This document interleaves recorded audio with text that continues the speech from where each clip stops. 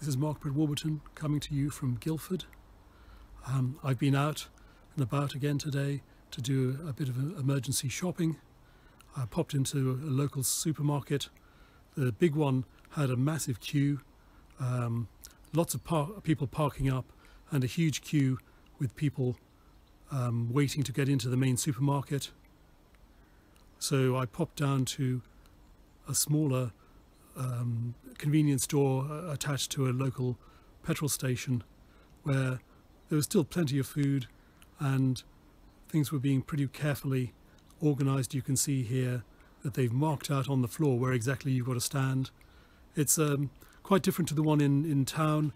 It's a much smaller operation and the aisles are a lot closer together. It's quite packed in, so they have to manage it a lot more carefully. And people are obviously going in to buy petrol as well.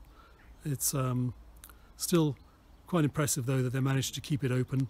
You've got rules of how you deal with the tills. You go up to the till, put your stuff down, and then step away, and then the cashier comes towards the till, so you're always at least 2 meters away from them. It's quite well organized in a way. One of the other things I've noticed, out on the roads, there were a lot more cyclists moving around. Far fewer cars, practically none, but plenty of people taking exercise on their bicycles, because the roads are certainly a lot safer without the cars there. Okay, this is Brett Warburton coming to you from Guildford in Surrey.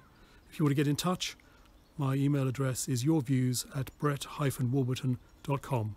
Talk to you soon.